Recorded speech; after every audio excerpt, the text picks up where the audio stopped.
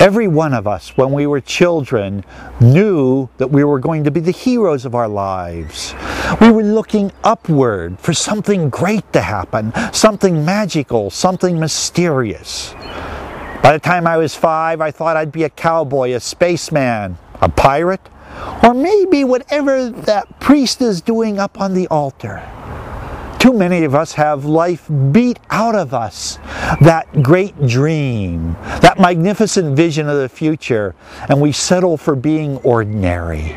I pray that you'll recapture the dreams of your childhood and live a big vision. Seek it out and then follow it. Follow it in love, follow it in truth, and find just how extraordinary you can be in this life, because you're extraordinary in the mind and heart of God.